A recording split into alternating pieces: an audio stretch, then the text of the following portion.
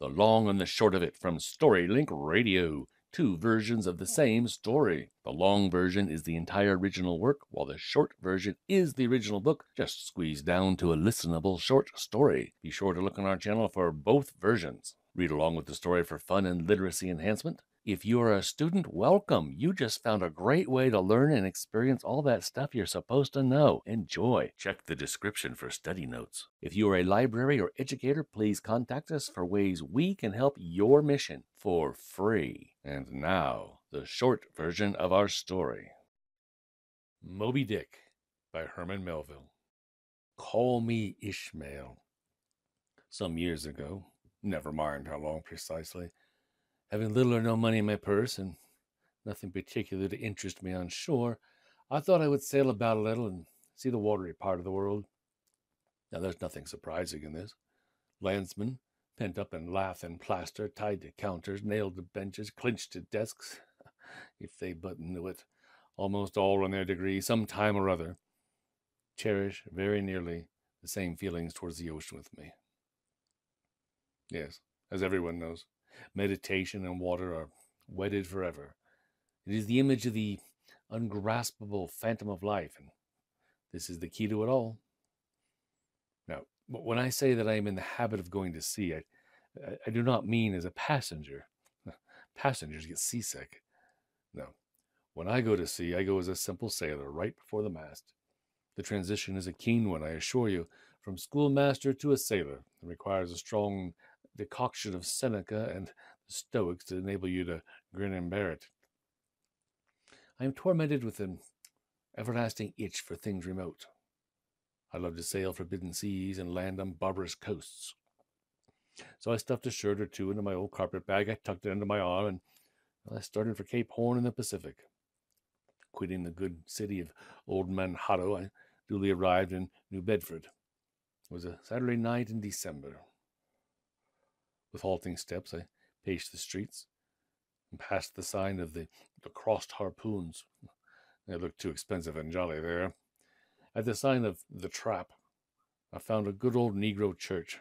Wretched entertainment. I at last came to a forlorn swinging sign over a door with a painting upon it faintly representing a jet of misty spray and these words, "The Spouter Inn, Peter Coffin." Coffin? Spouter? Rather ominous, thought I, but it is a common name in Nantucket. Entering, it reminded me one of the bulwarks of some condemned old craft. On one side hung a very large oil painting so thoroughly besmoked that it was only by diligent study and careful inquiry of the neighbors that you could determine its faint resemblance to a gigantic fish. The opposite wall was hung all over with a heathenish array of monstrous clubs and spears mixed with rusty old whaling lances and harpoons. I sought the landlord, and I discovered that his house was full, not a bed unoccupied. "But you ain't no objections to sharing a harpooner's blanket, have ye? I suppose you're going a whaling, so you'd better be used to that sort of thing, eh?"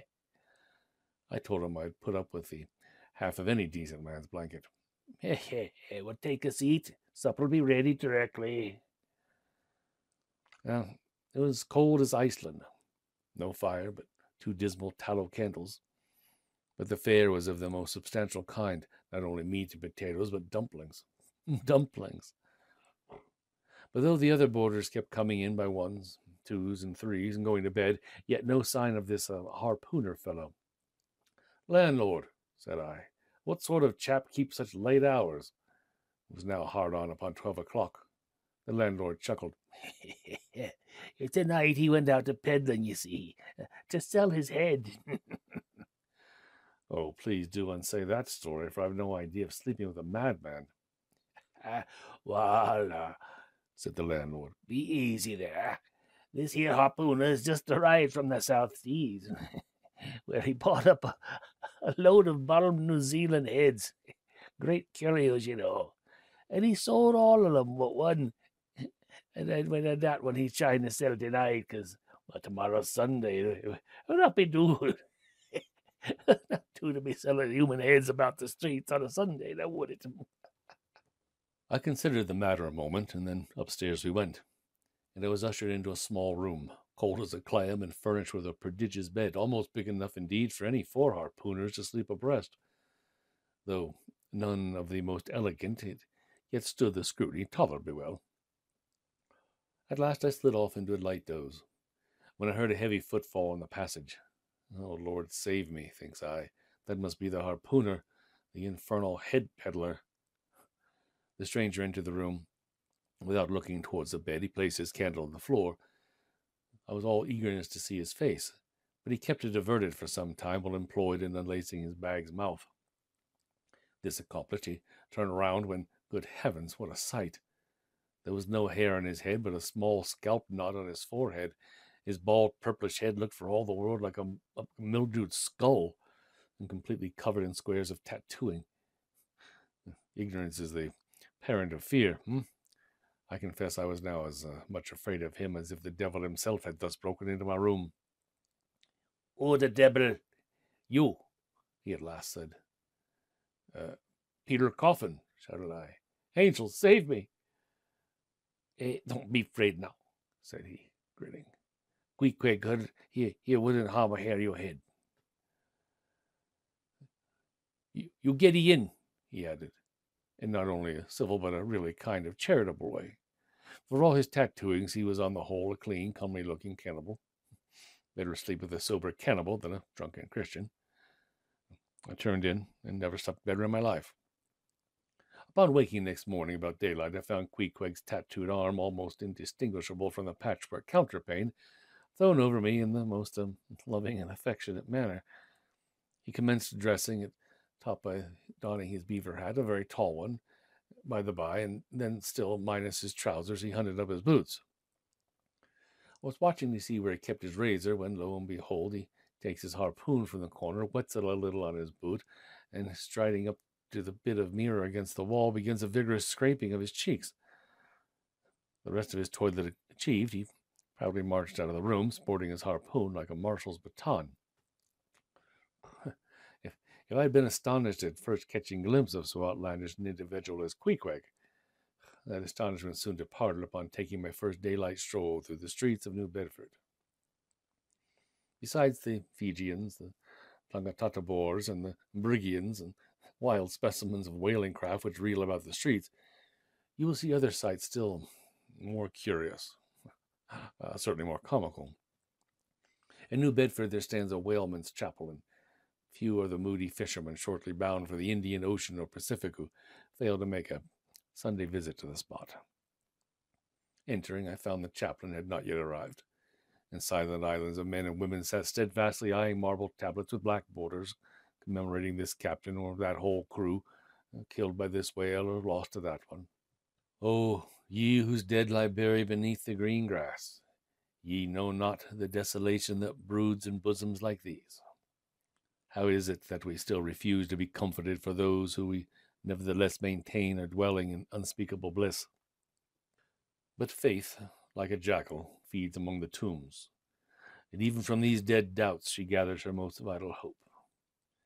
Methinks that what they call my shadow here on earth is my true substance. Father Mapple walked in, climbed the rope ladder to his high pulpit. "Shipmates, what is this lesson that the book of Jonah teaches? If we obey God, we must disobey ourselves. And it is in this disobeying ourselves wherein the hardness of obeying God consists. Woe to him who seeks to pour oil upon the waters when God has brewed them into a gale. Ho, shipmates!" Upon returning to the inn, I found Queequeg sitting before the fire, holding a little idol, humming, and with a jackknife gently whittling away at its nose. I proposed a social smoke, and, producing his pouch, he quietly offered me a puff. He seemed to take to me quite as naturally and unbiddenly as I to him, and when our smoke was over, he pressed his forehead against mine, clasped me around the waist, and said that henceforth we were married, meaning in his country's phrase that we were bosom buddies, friends. He would gladly die for me. After supper he went about his evening prayers, and I deliberated a moment whether I would join him or otherwise. I was a good Christian, born and bred in the bosom of the infallible Presbyterian Church. But what is worship? To do the will of God. And what is the will of God?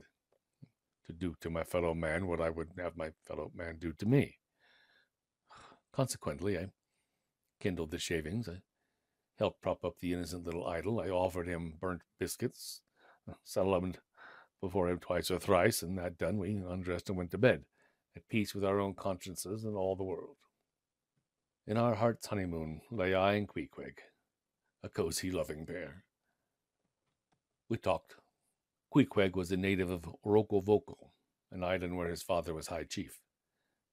He is not down in any map. True places never are. He had his first sought passage to learn wisdom among the Christians. But alas, the practices of whalemen soon convinced him that even Christians could be both miserable and wicked. I told him that whaling was my own design, and informed him of my intention to sail out of Nantucket. He had once resolved to accompany me, embraced me, pressed his forehead against mine, and blowing out the light, we rolled over and very soon were sleeping. Next morning, Monday, after disposing of the embalmed head to a barber for a block, we went down to the Moss, the little packet schooner, and after a fine run, we safely arrived in Nantucket. I learned that there were 3 ships up for 3 years' voyages. I peered and pried about the Devil Dam. From her, I hopped over to the Titbit, and finally, going on board the Pequod, looked around her for a moment and decided that this was the very ship for us. "Is this the captain of the Pequod?" said I. "I was thinking of shipping." "Oh, I want to see what whaling is, eh? Thou art speaking to Captain Peleg. It belongs to me and Captain Bildad. We are part owners and agents. Clap eye on Captain Ahab, young man. Thou wilt find that he has only 1 leg. "Oh, what do you mean, sir? Was the other one lost by a whale?" "Lost by a whale? Young man, come nearer to me. It was devoured, chewed up, crunched by the monstrousest parmaceti that ever chipped a boat. Aha!" Now, Bildad, like Peleg, and indeed many other Nantucketers, was a Quaker. They are fighting Quakers. They are Quakers with a vengeance. Nor will it at all detract from him, dramatically regarded, if he seems to have willful, overruling morbidness at the bottom of his nature. For all men, tragically great, are made so through a certain morbidness. Be sure of this, O young ambition, all mortal greatness is but disease. After signing the papers, I inquired of Captain Peleg, where Captain Ahab was to be found. "Oh, anyhow, young man, he won't always be seeing me, so I don't suppose he'll be seeing thee. Oh, thou will like him well enough. No fear, no fear. He's a grand, ungodly, godlike man, Captain Ahab. He doesn't speak much, but when he does speak, then you may well listen. No, my lad. Stricken blasted if he be. Ahab has his humanities." At last it was given out that sometime next day the ship would certainly sail. So next morning, Queequeg and I took a very early start there, while Captain Ahab remained invisibly enshrined within his cabin. Among landsmen, this business of whaling has somehow come to be regarded as a rather unpoetical and disreputable pursuit. Doubtless the world thinks that our vocation amounts to a butchering sort of business. But what disordered, slippery decks of a whale ship are comparable to the unspeakable carrion of those battlefields to which so many soldiers return to drink in old ladies' plaudits? Whaling not respectable? Whaling is imperial. By old English law, the whale is a royal fish. The chief mate of Pequod was Starbuck, a native of Nantucket and a Quaker by descent. "I will have no man in my boat," said Starbuck, "who is not afraid of a whale." By this he seemed to mean that an utterly fearless man is far more dangerous comrade than a coward. Stubb was the second mate, a native of Cape Cod, a happy-go-lucky, neither craven nor valiant, taking perils as they came with an indifferent air. The third mate was Flask, a native of Tisbury and Martha's Vineyard, a short, stout, ruddy young fellow, very pugnacious concerning whales, who somehow seemed to think that the great leviathans had personally and hereditarily affronted him. Now each mate, like a Gothic knight of old, is always unaccompanied by his boat-steerer or harpooner, who in certain conjunctures provides him with a fresh lance, and when the former one has been badly twisted.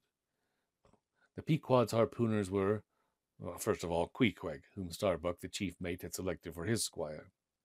Next was Tashtigo, an unmixed Indian from the Gayhead, Stubb, the second mate's squire. Third was Dagu, a gigantic coal-black Negro with a lion-like tread and golden hoops in his ears. Curious to tell, he was the squire of Little Flask, who looked like a chessman beside him. As for the residue of the Pequod's company, note that not 1 in 2 of the men before the mast in the American whale fishery are Americans born, though pretty nearly all the officers are. And then little Black Pip, poor Alabama boy, on the grim Pequod's forecastle, beating his tambourine. For several days after leaving Nantucket, nothing above the hatches was seen of Captain Ahab. It was one of those less lowering but still gray and gloomy enough mornings that as I mounted to the deck at the call of the forenoon watch, so soon as I leveled my glance towards the taffrail, foreboding shivers ran over me. Reality outran apprehension. Captain Ahab stood upon his quarterdeck. His whole high, broad form seemed made of solid bronze and shaped in an unalterable mold, like Cellini's cast Perseus. Upon each side of the Pequod's quarterdeck and pretty close to the mizzen shrouds, there was an auger hole bored right into the plank. His bone leg steadied in that hole, one arm elevated. Captain Ahab stood erect, looking straight out beyond the ship's ever-pitching prow. Ahab stood before all with a crucifixion in his face, and all the nameless, regal, overbearing dignity of some mighty woe. Ahab stood for a while, leaning over the bulwarks, lighting the pipe at the binnacle lamp, and planting the stool on the weather side of the deck, he sat and smoked. "How now," he soliloquized at last, withdrawing the tube. "This smoking no longer soothes. I shall smoke no more." And he tossed the still-lighted pipe into the sea. Cytology. The uncertain, unsettled condition of this science of cytology is attested by the fact that in some quarters it still remains a moot point whether a whale be a fish. Now be it known that I take the good old-fashioned ground that the whale is a fish, and call upon holy Jonah to back me. Next, how shall we define the whale? Well, to be short, then, a whale is a spouting fish with a horizontal tail. There you have him. Now, I divide the whales into 3 primary books. Book 1, Folio, sperm whale, right whale, finback, humpback, razorback, sulphur bottom. Book 2, Octavo, grampus, blackfish, narwhal, or the nostril whale, and killer. Book 3, Duodecimo, the huza, the algerine, and the mealy-mouthed porpoises. But I now leave my cytological system thus unfinished. God keep me from ever completing anything. The quarterdeck. Enter Ahab, and then all. Now it was not a great while after the affair of the pipe that one morning, shortly after breakfast, Ahab, as was his wont, ascended the cabin gangway to the deck. Soon his steady ivory stride was heard, and as to and fro he paced his old rounds upon planks so familiar to his tread that they were all over-dented, like geological stones, with the peculiar mark of his walk. "Do you mark him, Flask?" whispered Stubb. "The chick that's in him pecks the shell. 'Twill be out soon. "What do you do when you see a whale, men?" "Sing out for him," rejoined a score of voices. "What do you do next, men?" "Lower away and after him." "Look ye, do you see this Spanish ounce of gold? Mr. Starbuck, hand me yon top maul." Receiving the top maul from Starbuck, he advanced towards the main mast with the hammer lifted in one hand, exhibiting the gold with the other. "Whosoever of ye raises me a white-headed whale with a wrinkled brow and a crooked jaw shall have this gold ounce, my boys." "Huzzah! Huzzah! Huzzah!" cried the seamen as they hailed the act of nailing the gold to the mast.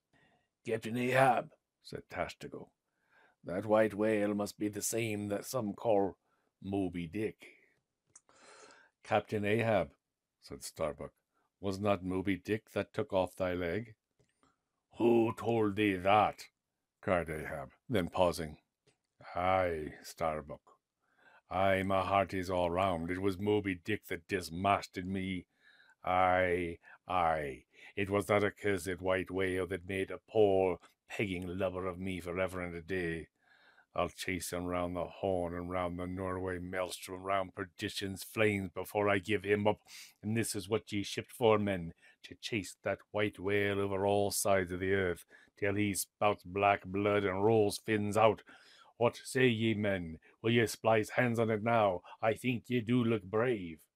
Aye, aye, shouted the harpooners and seamen. Steward, go draw the great measures of grog. But what's this long face, Mr. Starbuck? Wilt thou not chase the white whale? Vengeance on a dumb brute, cried Starbuck. That simply smote thee from the blindest instinct. Madness. To be enraged with a dumb thing, Captain Ahab, seems blasphemous. Talk not to me of blasphemy, man. I'd strike the sun if it insulted me. Who's over me? Stand up amid the general hurricane. Thy one tossed sapling cannot. Starbuck now is mine, cannot oppose me now without rebellion. God keep me, keep us all, murmured Starbuck lowly. And I, Ishmael, was one of that crew. My shouts had gone up with the rest. Ahab's quenchless feud now seemed mine as well. Of the old superstitions linked with the white whale was the unearthly conceit that Moby Dick was ubiquitous, that he had been encountered in opposite latitudes at one and at the same instant of time.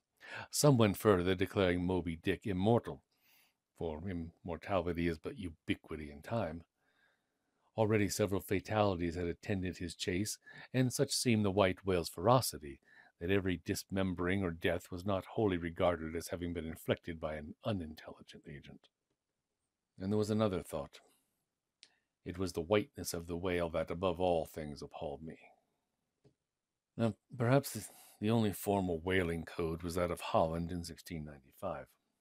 The American fishermen have been their own legislators, whose simple laws might be engraven on Queen Anne's forething, or the barb of a harpoon wore round the neck, so small are they. 1. A fast fish belongs to the party fast to it. 2. A loose fish is fair game for anybody who can soonest catch it. What are the souls of Russian serfs and Republican slaves but fast fish? What was America in 1492 but a loose fish? What was Poland to the Tsar? What was India to England? All loose fish. What are the rights of man and the liberties of the world but loose fish? And what are you, dear listener, but a loose fish, and a fast fish, too? A week or two, and we were slowly sailing over a sleepy, vapory midday sea, and the many noses on the Pequod's deck proved more vigilant discoverers than the 3 pairs of eyes aloft. A peculiar and not very pleasant smell was smelt in the sea. As we glided nearer, the stranger showed French colors. We saw that the Bouton Rose held alongside what the fishermen called a blasted whale, that is, a whale that has died unmolested on the sea. Stubb was soon on the case and informed the French captain that only yesterday his ship spoke to a vessel whose captain and chief mate with 6 sailors had all died of a fever caught from a blasted whale. His tale was believed, and thanks given for his offer to help them divest themselves of the unhappy carcass. As the Frenchman gained some distance, the Pequod slid in, and Stubb quickly pulled to the floating corpse. Seizing his sharp boat spade, he commenced an excavation in the body, a little behind the side fin. "I have it!" cried Stubb with delight, striking something in the subterranean regions. "A purse!" Dropping his spade, he thrust both hands in and drew out handfuls of something that looked like ripe Windsor soap, or rich mottled old cheese, very unctuous and savory withal. And this, good friends, is ambergris, worth a gold guinea an ounce to any druggist. Ambergris is largely used in perfumery. The Turks use it in cooking and also carry it to Mecca, as frankincense is carried to St. Peter's in Rome. Some wine merchants drop a few grains into claret to flavor it. Who would think, then, that such fine ladies and gentlemen should regale themselves with an essence found in the inglorious bowels of a sick whale? Yet so it is. I cannot conclude the chapter without repelling a charge often made against whalemen. The whales always smell bad. The truth is that, living or dead, if but decently treated, whales are by no means creatures of ill odor. Now it was but some few days after encountering the Frenchman that a most significant event befell the most insignificant of the Pequod's crew. Poor Pip, the little Negro boy. You have heard of him before. You must remember his tambourine. It came to pass that Stubbs, after oarsman, chanced to sprain his hand, and temporarily Pip was put into his place. Now the boat paddled upon a whale, and as the fish received the darted iron, it gave its customary rap, which caused Pip to leap out of the boat with the line entangled around him. "Damn him! Caught! Caught!" roared Stubb, and so the whale was lost, and Pip was saved. Stubb then cursed Pip officially, and unofficially gave him much wholesome advice. "Stick to the boat, Pip, or by the Lord, I won't pick you up if you jump. Mind that. We can't afford to be losing whales. A whale would sell for 30 times what you would, Pip, in Alabama." But we are all in the hands of the gods, and Pip jumped again under very similar circumstances. Alas, Stubb was but too true to his word. By the merest chance, the ship itself at last rescued him. But from that hour, the little Negro went about the deck an idiot. The sea had jeeringly kept his finite body up, but drowned the infinite of his soul. Look not too long in the face of the fire, O man. Never dream with thy hand on the helm. There's a wisdom that is woe, but there's a woe that is madness. And there's a Catskill eagle in some souls that can alike dive down into the blackest gorges and soar out of them again and become invisible in the sunny spaces. According to the usage, they were pumping the ship next morning, and lo, no inconsiderable oil came up with the water. The cask below must have sprung a bad leak. Starbuck went down into the cabin to report this unfavorable affair. "Captain Ahab, sir, we must up Burton's and break out." "Up Burton's and break out. Now that we're nearing Japan, heave to here for a week to tinker a parcel of old hoops." "Either do that, sir, or waste in one day more oil than we may make in a good year. What we come 20,000 miles to get is worth saving, sir." "Begone, let it leak." "What will the owners say, sir?" "Let the owners stand on Nantucket Beach and out-yell the typhoons. What cares Ahab?" "Captain Ahab," said the reddening mate. Ahab seized a loaded musket from the rack, and pointing it towards Starbuck, exclaimed, "There is one God that is Lord over the earth, and one captain that is Lord over the Pequod." Mastering his emotion, Starbuck half calmly rose, and as he quitted the cabin, paused for an instant, and said, "Thou hast outraged, not insulted me, sir. But for that I ask thee not to beware of Starbuck. Let Ahab beware of Ahab. Beware of thyself, old man." Now, at this time was my poor pagan companion and fast-bosom friend Queequeg, was seized with fever. Poor Queequeg. His cheekbones grew sharper. Not a man of the crew but gave him up, and as for Queequeg himself, his only desire was that his final rest be in one of the wooden canoes he had heard of, made for those who died in Nantucket, it being not unlike the custom of his own race to float out to the stars. He shuddered at the thought of being buried in his hammock according to the usual sea custom. Thus was the carpenter called and a coffin made. "He'll have to die now," ejaculated the Long Island sailor. But in good time my Queequeg gained strength. Suddenly leaped to his feet, gave himself a good stretching, yawned a bit, and pronounced himself fit for a fight. With a wild whimsiness, he now used his coffin for a sea chest, and his spare hours he spent in carving the lid with all manner of grotesque figures taken from the twisted tattooing on his own body, the work of a departed prophet and a seer of his island, who had written out on his body a complete theory of the heavens and the earth and a mystical treatise on the art of attaining truth, penetrating further and further into the heart of the Japanese cruising ground. The Pequod was soon all astir in the fishery. There are the times of a dreamy quietude, when beholding the tranquil beauty and brilliancy of the ocean's skin, one forgets the tiger heart that pants beneath it, would not willingly remember that this velvet paw but conceals a remorseless fang. But the mingling threads of life are woven by warp and woof, calms crossed by storms, a storm for every calm.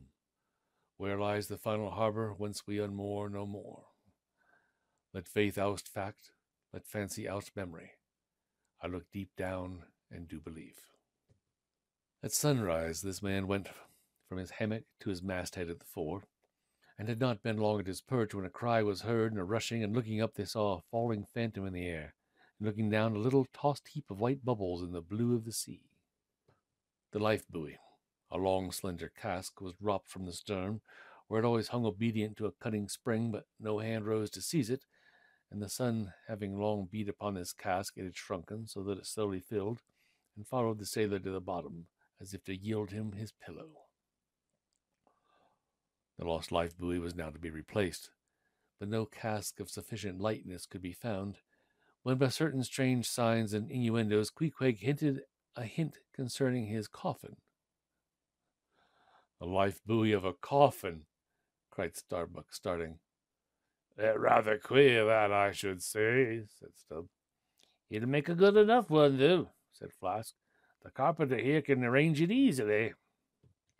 Next day, a large ship, the Rachel, was descried, bearing directly down upon the Pequod, her spars thickly clustering with men. "Bad news. She brings the bad news," muttered the old Manxman. But ere her commander, with trumpet to mouth, could hopefully hail, Ahab's voice was heard. "Hast they seen the white whale?" "Aye, yesterday. Have ye seen a whale boat adrift?" Throttling his joy, Ahab negatively answered this unexpected question. "Where was she?" "Not killed. Not killed," cried Ahab, closely advancing. "How was it?"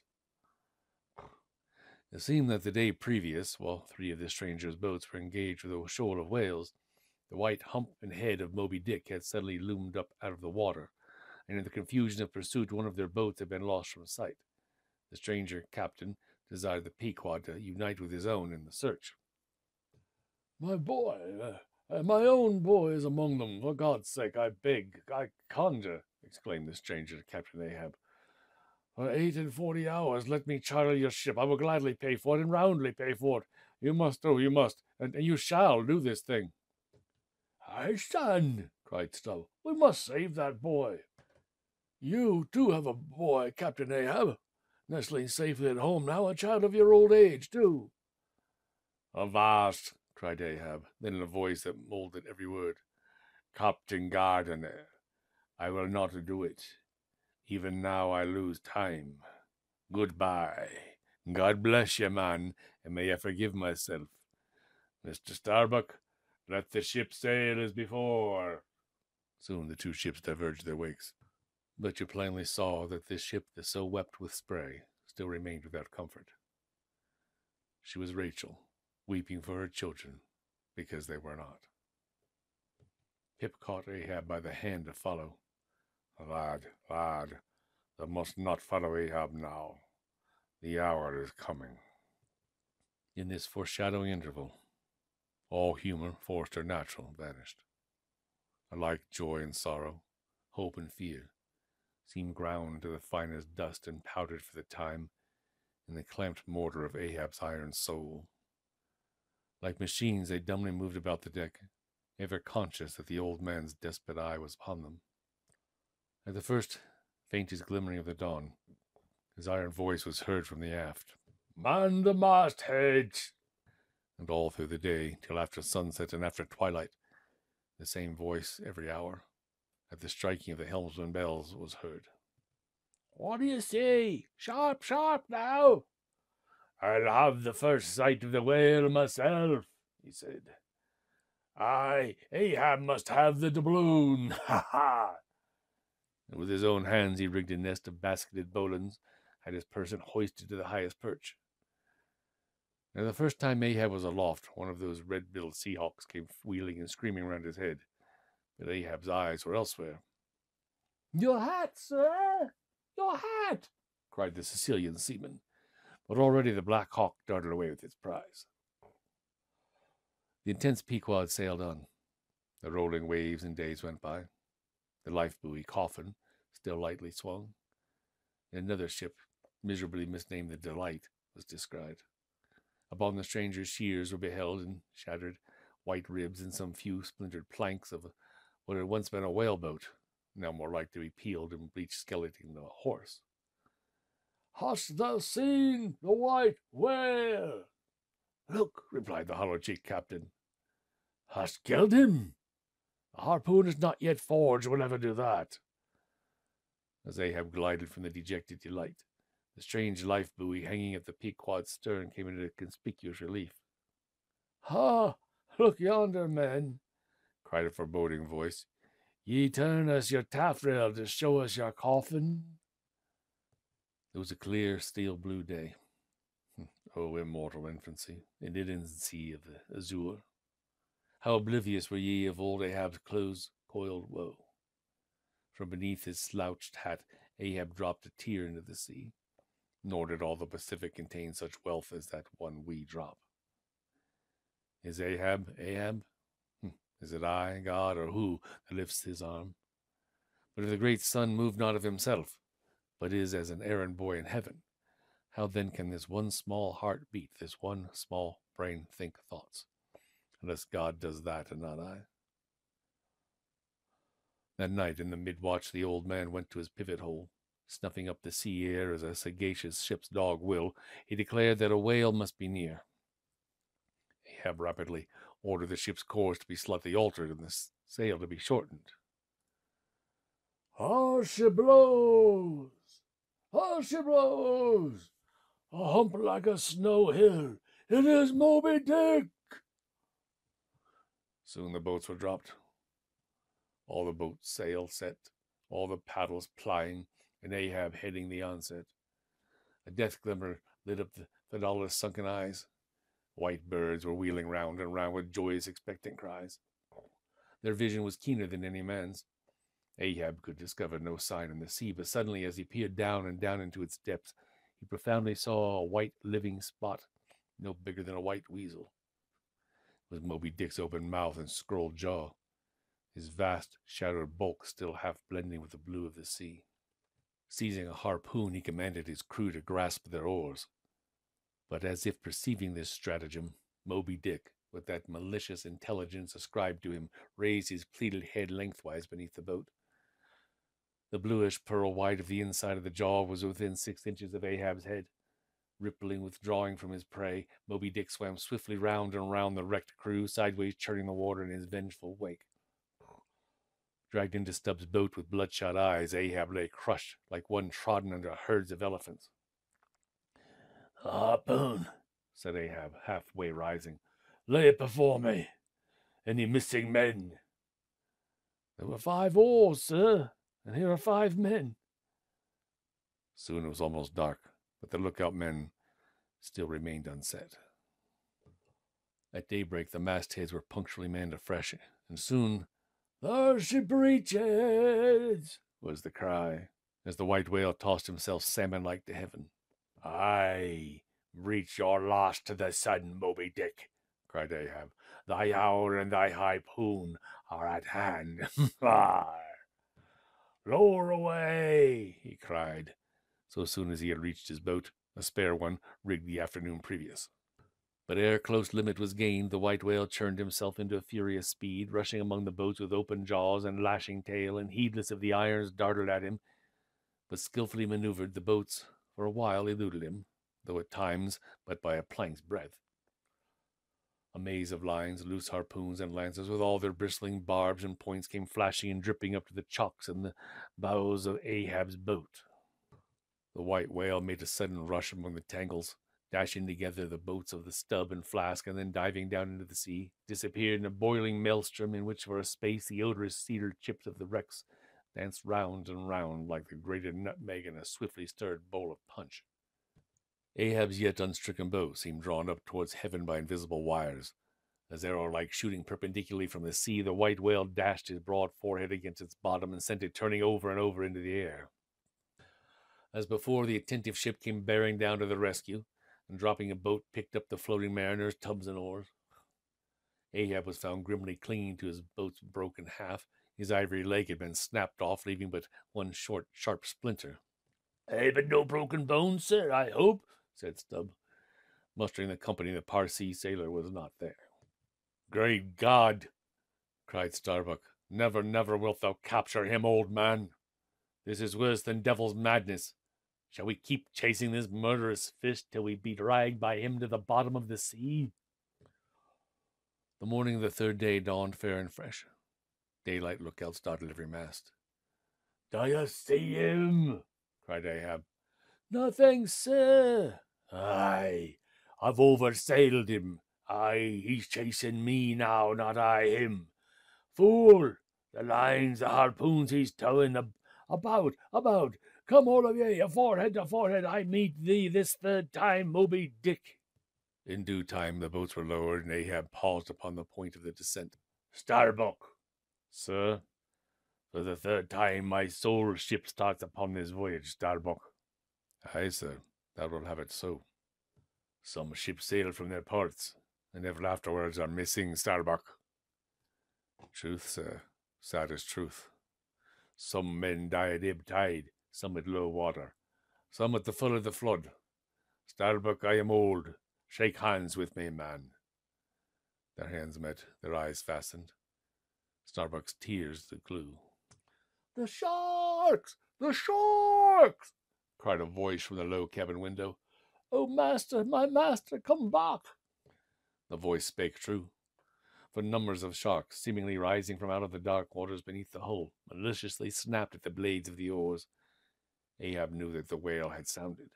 Suddenly the waters around them slowly swelled in broad circles. "Give way!" cried Ahab to the oarsmen, and the boats darted forward to the attack. But maddened by yesterday's irons, Moby Dick seemed combinedly possessed by all the angels that fell from heaven.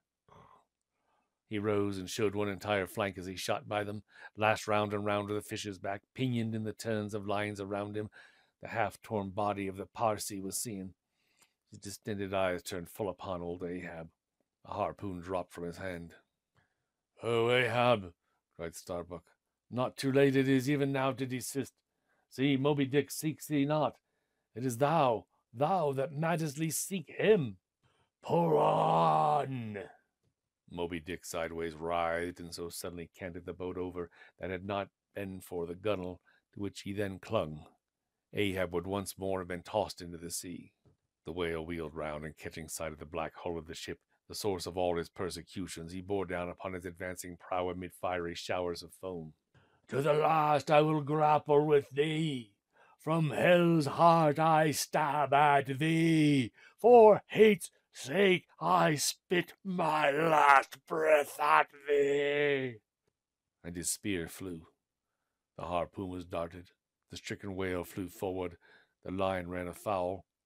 Ahab stooped to clear it, but the flying turn caught him round the neck, and voicelessly, as Turkish mutes bowstring their victims, he was shot out of the boat and, smiting the sea, disappeared in its depths. For an instant, the tranced boat's crew stood still, then turned. "The ship! Great God! Where's the ship?" And now, concentric circles seized the lone boat itself, and all its crew, and each floating oar, and spinning all round and round in one vortex, carried the smallest chip of the Pequod out of sight. I only am escaped alone to tell thee. The drama is done. Why then here does anyone step forth? Because one did survive the wreck. Buoyed up by a coffin, the unharming sharks glided by as if with padlocks on their mouths. On the second day a sail drew near, and nearer, and picked me up at last.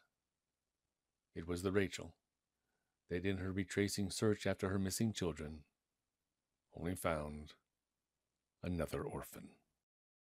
Thank you for listening. Check our channel for many more stories. Visit our website at www.storylinkradio.com.